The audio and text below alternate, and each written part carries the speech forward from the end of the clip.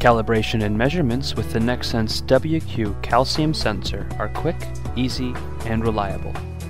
The software supports a 2-point calibration, which is typically performed above and below the expected measurement range.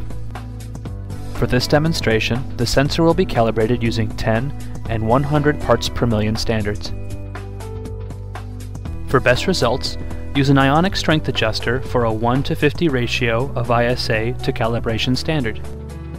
With the sensor connected to your computer and the software running, submerge the probe in the 10 parts per million standard. Allow the reading to stabilize and press the Calibrate button. Adjust the value to 10 parts per million and press Enter. Rinse and shake off any excess water. Submerge the probe in the 100 parts per million standard. Again, wait for the reading to stabilize.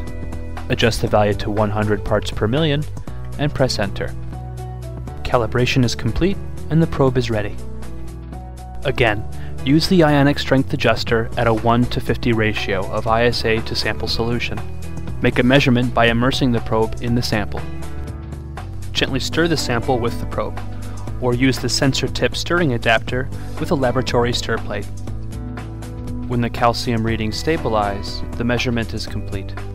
Press the log button to store the readings with a date and timestamp. Quality data collection requires frequent calibration.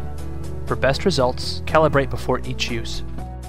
When not in use, the WQ calcium sensor should be stored in the bottle in which it was shipped.